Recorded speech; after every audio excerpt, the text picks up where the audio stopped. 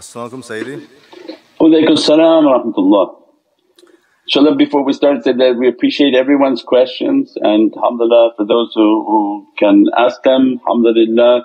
If sometimes we answer with a little bit of a sarcastic smile, don't pay attention to that, it's just some of the funniness, but we appreciate greatly all the questions, and mashallah it's a great service to the people who are listening and participating. So alhamdulillah, forgive me if sometimes I answer with something of a sarcastic sound or something, but it's not meant to be that. Sometimes I go back and listen and say, oh that was maybe a little bit too sarcastic or funny, but the questions are greatly appreciated inshaAllah. Allah bless those whom are asking and those whom are not asking and those whom won't ask.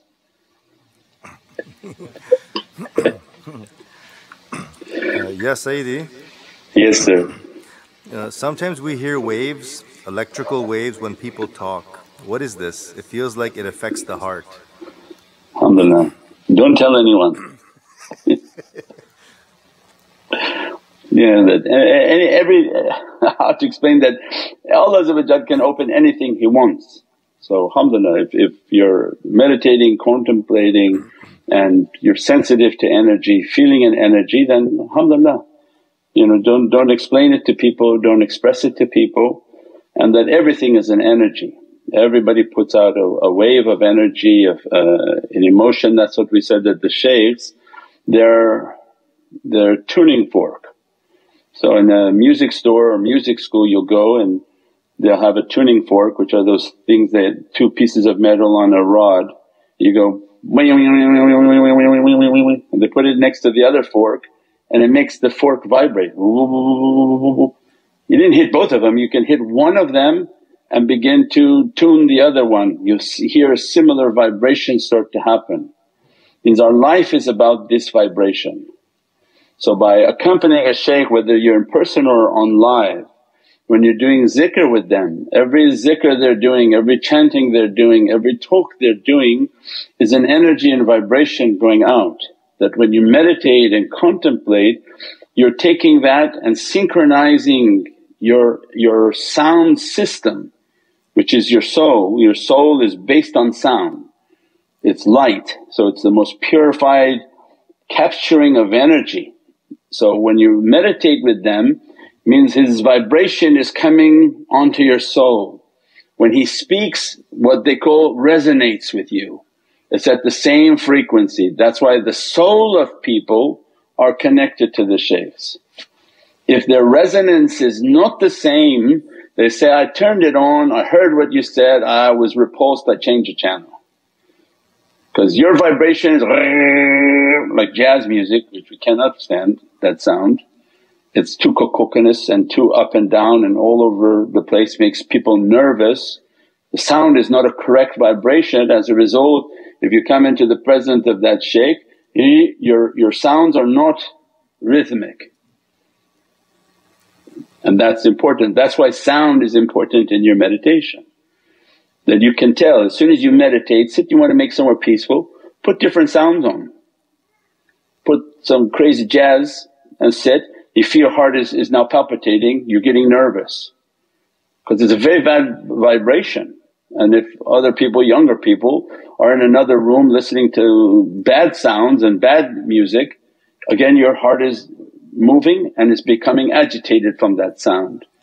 So your heart is a very powerful instrument for the soul that picks up tunes, picks up vibrations, and that's what the whole meditation and sound frequency and all of these vibrations are all based on the world of light. So that when you meditate you're peaceful, you took your soul to a beatific vibration, chanting, making salawats. Of course then when somebody from the Muhammadan light begins to speak and teach or make zikr, your soul resonates with them, they're on the same frequency, and they feel the vibration of that frequency, and that frequency can bring them to a state of ecstasy and peace. Because as soon as the tajalli coming upon the shaykh, when you are in sync with that tajalli, you're feeling his emanation. When the emanation is rising and they begin to cry, you begin to cry. When they're jovial, then Allah says, at every moment I'm in a new tajalli. So if you visualize the Shaykh, one minute he's laughing, he's crying, he's happy, he's sad, he's this, he's that. He can go through 20 different emotions within a 30-minute talk because of the tajallis and the energies that are subtly dressing his heart and soul. Those whom are meditating, they're attuning to his reality and they can feel the vibration. Say, when you cried, I cried. When you laughed, I felt like laughing, because this is the vibration that's coming, and that vibration allows the knowledge to enter very deep into your soul so that it's burned into the soul, which is like a CD. They don't have even CD anymore, but like a digital recorder. So it's digitized onto your reality from the reality of the Shaykh and the frequency of the Shaykh, inshaAllah. And that's why you don't keep bouncing around to too many different people, because you're trying to synchronize your connection so that your connection is strong and the vibration of that Shaykh is unified with your own vibration, and you feel that energy and that connection. Those whom have that connection, they can't bounce around, they can't go here and there, left and right, because they're not then really connected, inshaAllah. As-salamu alaykum Sayyidi. Wa alaykum salam wa rahmatullah. We live in an idol worship region and we are the only Muslims living there. Their religious chants and sounds are always coming into our home. Does this have a negative effect on us, and what can we do?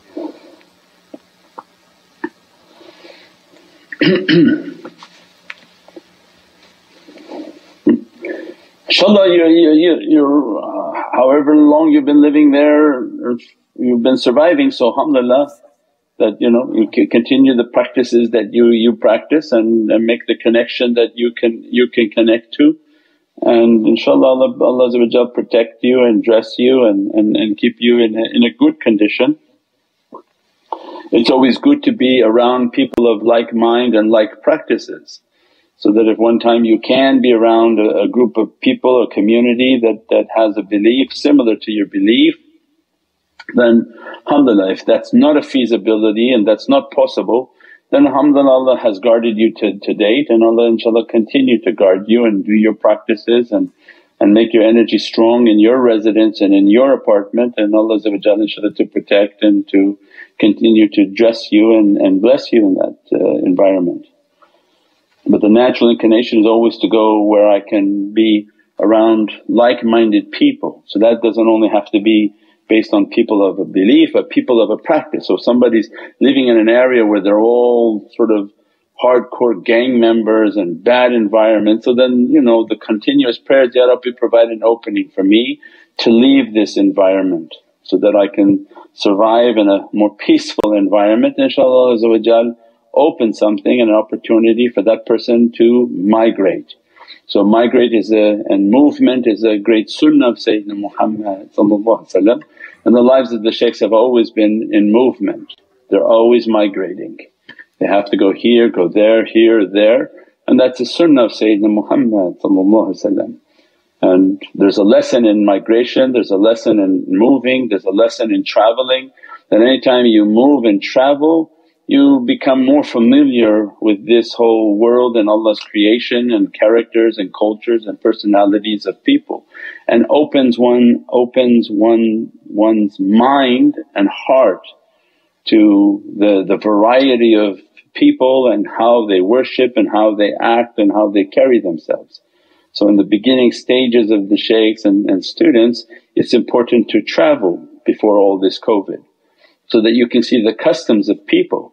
People in Turkey may be praying and worshipping in one way, have cultural aspects of their practices, but that may not be the same in Indonesia, Malaysia and America or anywhere else in the world.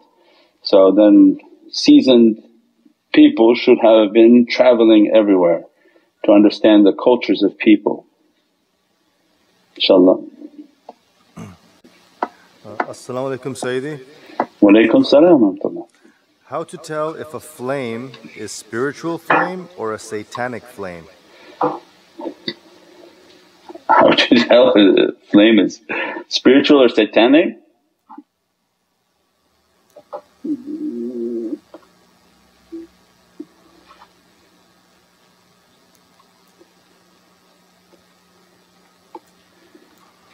I think both flames are a flame that we are entering into and not to fear.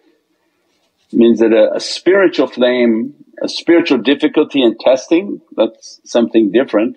So it means we're testing, and whatever our fate is in life we have to enter within it. This flame that they're talking about and what is in reference to Dajjal is the flame of fear. Because Dajjal is going to operate not based on faith, so these are not aspects and examples of faith. Anytime you mention the person of deceit, we're talking about aspects of fear because they're devoid of faith. They don't deal with faith, they actually want to pull faith.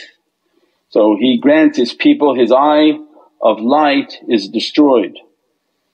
So he has no light to give to people, he only gives them the hayat al-dunya, that I'll grant you an amazing dunya.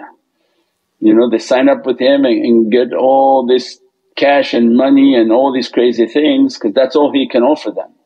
But on their contract they sign that they have no right to the hereafter. And Allah says they sold for a very small price, for 30 years of life to the eternity of eternity. It's a aspect of eternity as a linear that has no beginning and no end. For this little dot of 30, 40, 50 years, they don't even live more than 30, 40 years without becoming sick and dying. That you sold your soul. But these are in aspects of fear. So when anytime a fire of fear is being presented to us, to fear this, then there must be a secret in that fear from Prophet that don't fear that. That's not something you have to fear. So when they show themselves, oh these demons are going to be coming on earth, no, this is not to fear them but to fear that you're good with Allah and Allah is going to send support. So then everything is then based on that. Now the fire of hardship, that's again something different. That's based on my path of faith. Everything is going to be like a fire of difficulty in which again I enter into that fire. And that should burn away all of the dunya and become a fire of ishq and love of the Divinely Presence, and not to make it a fire of fear. That's why, قُلْ يَا نَهْرُ كُونِي بَارْدًا وَسَلَامًا. That Nimrod, which was the Pharaoh of that time, made a fire and told Sayyidina Ibrahim, I'm going to throw you into that fire. Same system of the Dajjal, I'm going to throw you into that fire. And he stood on the catapult and then threw him into the fire.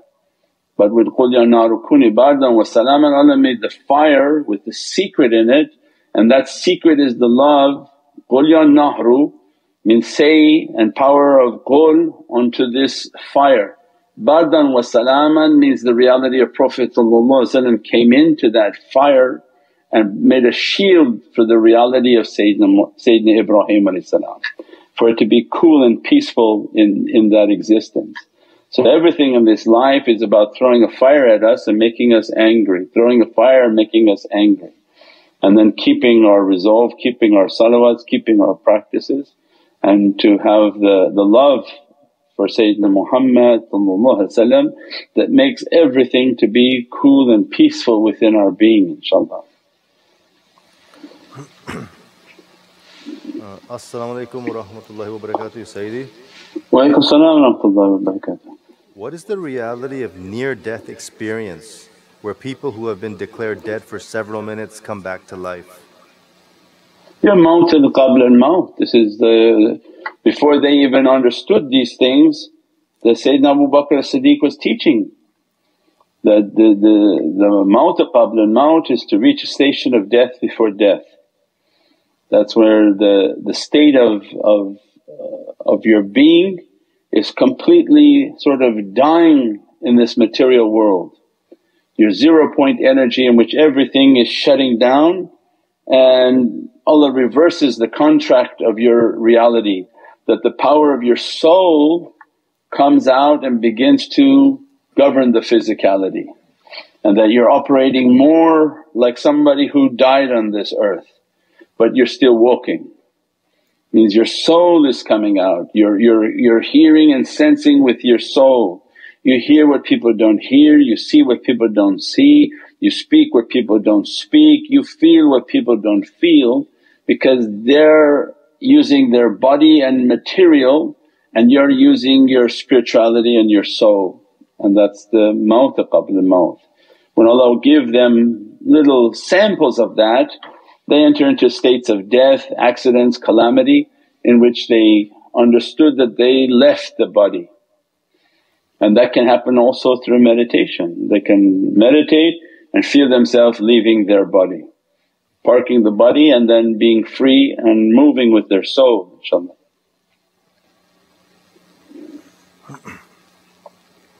As-salamu alaykum Sayyidi. Wa alaykum as-salam wa rahmatullah.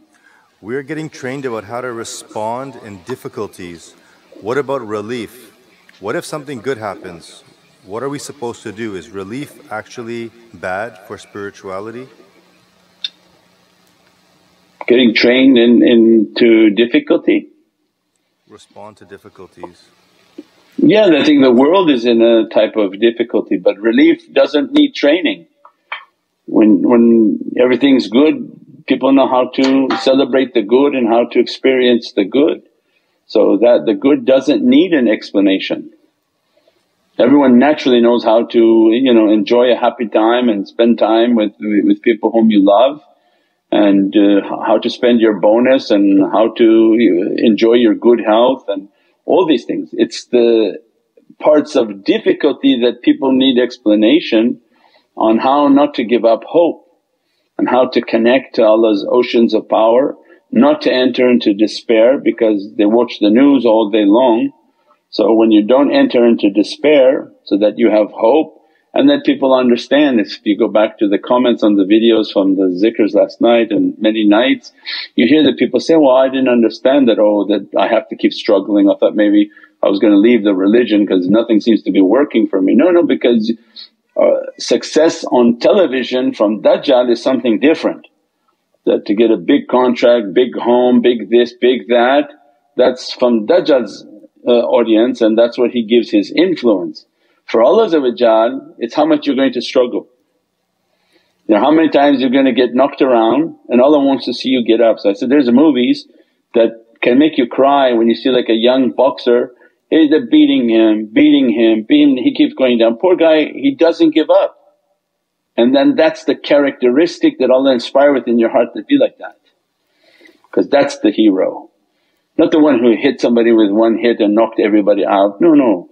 Allah's hero is the one that keep taking the difficulty but always standing, that will not go down. You cannot take that person down. And then Allah send us support and pow, one knockout, everything's finished.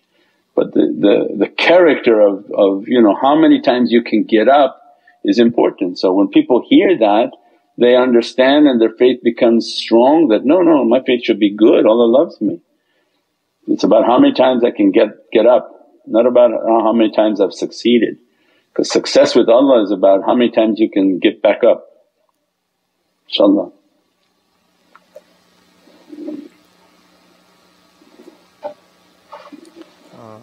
As-salamu alaykum Sayyidi. Alaykum as-salam wa rahmatullah. Is our mind controlled by our ego? The mind controlled by the ego? Yeah, definitely. That's why we said the heart and the mind are in a fight right now.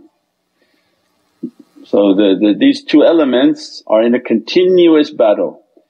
The mind is trying to operate the body, and the mind is attached to the nafs and shaitan. And the heart, if you clean it and purify it, is attached to the soul, and Allah's kingdom will enter into the heart, not to the mind of the servant. So the mind has to be emptied, but the ego is occupying the mind.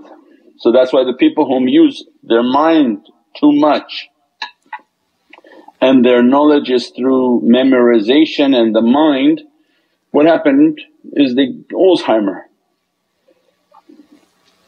Alzheimer's is that a person who used the faculty of their brain too much and burned all the circuits within the brain too much and didn't have an energy within the heart to power their head, but basically operated from their head, and most likely neglected their heart,